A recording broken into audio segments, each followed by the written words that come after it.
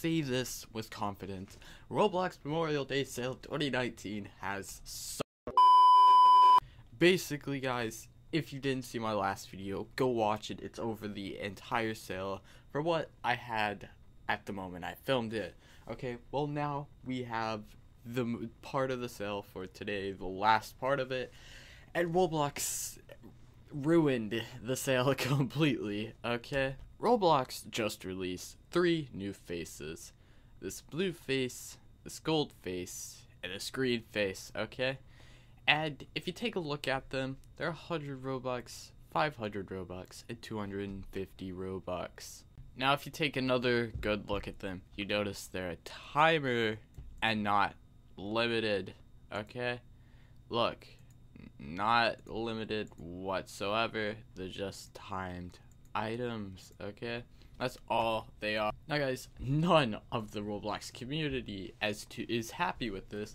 A lot of Twitter is filled with RIP limited, and just a lot of people that are mad that that limiteds are gone. Now, guys, after these timers run out, okay, there is a chance that that one could go limited after the timer goes out.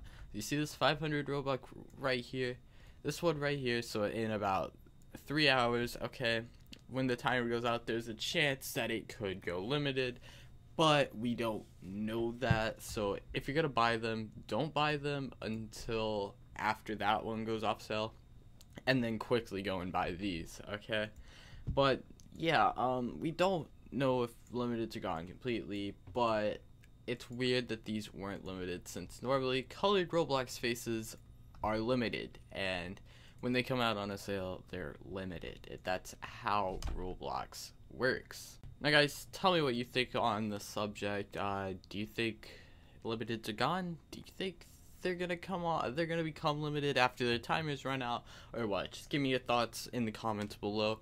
And yeah, make sure you leave a like. Please do subscribe and hit the little post notification bell, because it means so much. And yeah, don't get shot, please don't get murdered, and I'll see you guys in the next Roblox video.